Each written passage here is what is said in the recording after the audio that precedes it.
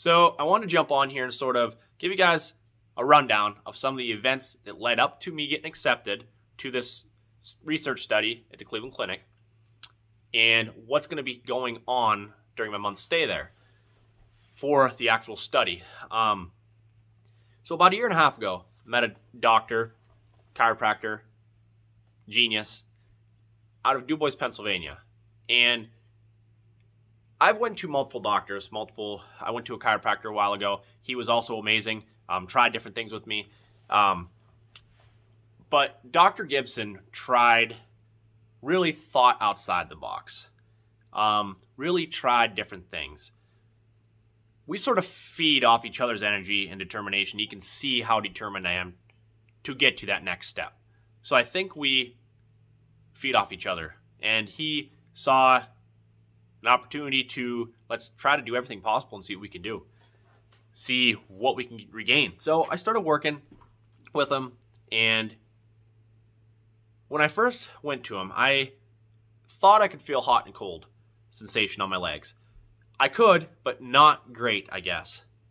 So about 2 months into it, I was like, wow, I was in the shower and I could feel hot. It was hot. And then I could turn it to cold. I'm like, wow, I can feel that's cold.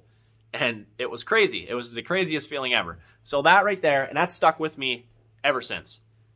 That right there was huge. So we started doing different things, core workouts, show me different things. Let's try this. Bend forward in your chair, see if you can come up without using your arms. Worked with my right hand. We tried different things. As frustrating as it is, we tried different things. And I'm able to actually hold something and move it around in front of me now. I do use my wrist, but there's things going on in my fingers. They're twitching a lot more now. There's different things happening. So the biggest thing that happened, this was recently, I should say, is I was there and he said, okay, let's try to move your ankle backwards and forward. So I'm laying there, and it wasn't a spasm because I was laying there for a long time, and when I first lay down, spasms kick in and my legs go crazy. So this wasn't a spasm. He said, okay, try to move your ankle backwards and forward. And I felt something like, whoa. He said, you feel that? I said, yeah. And he said, your ankle just moved backwards and forward. He said, all right, let's try it again. Go backwards. I went backwards, and I went forward with my ankle. I'm like, holy man, that was huge. It was absolutely huge. So leading up to all this, things were changing. Things were happening with my body. I couldn't explain. I broke the plateau I was in. Just things were changing.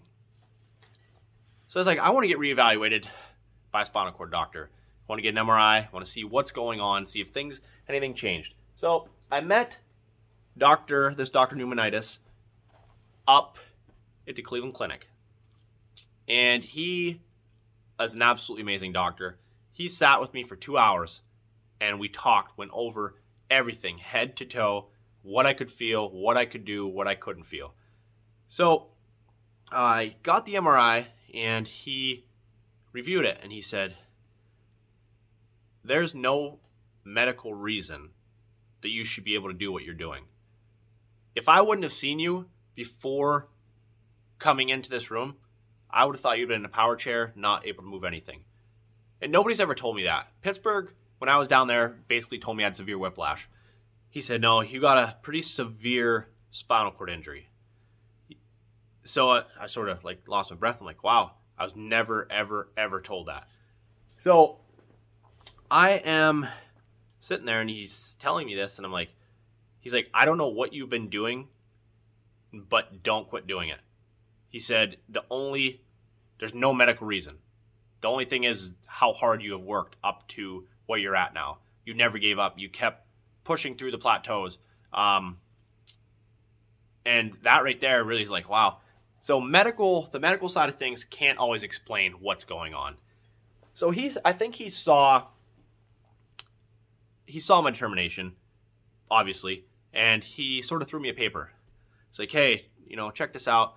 So I sort of pursued it, checked it out, and I got a pre-trial on Zoom for the research study. It's for the brain stimulation to retrain the brain how to interact with your upper extremities.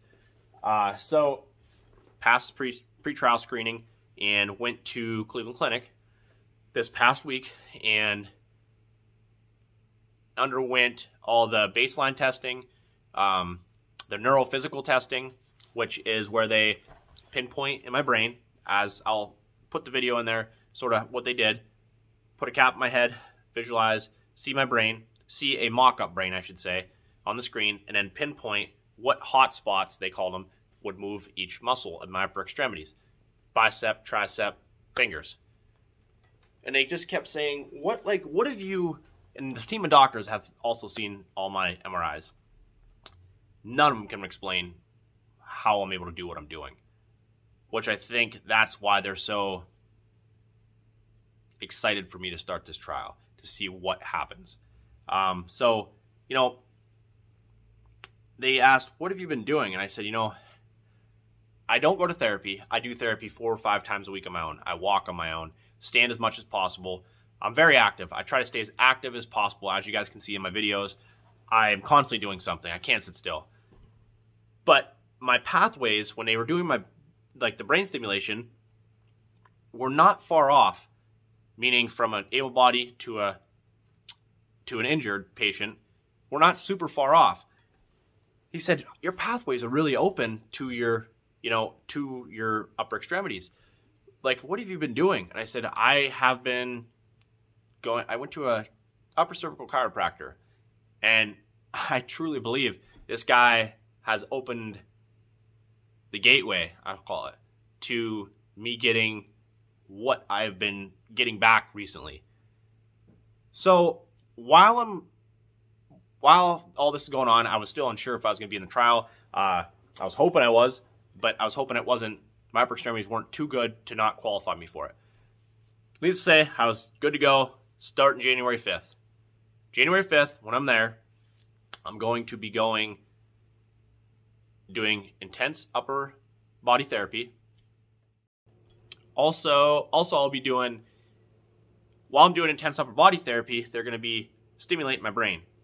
I'll be wearing a cap, stimulating the spots that they pinpointed during this pre-trial neurophys testing, in hopes that it's going to start activating muscles, more muscles in my arm, my hand, as I'm doing this therapy with this cap on. So I will say, when I was down there, I had to do the baseline testing.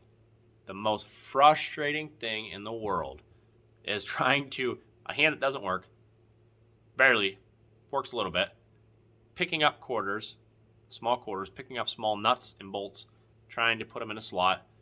It's going to be very frustrating. It's going to be very intense. I'm going to be doing therapy 8:39 till noon every day except Wednesday. Wednesdays are optional if I want to try, if I'm not too tired, trying to get back and doing different things, working with therapists. So it's going to be very interesting. If you guys have any questions about anything, shoot me a message, drop a comment. I'll do the best I can to answer any questions. But also, while I'm talking about this, people ask me where I found this trial.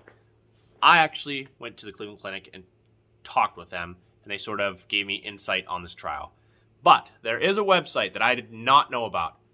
It's called clinicaltrials.gov. Check it out. There's trials.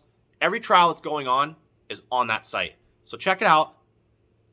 I was actually on there last night checking it out. There's a lot of things going on that I had no idea. So check it out. If you have any questions, drop a comment.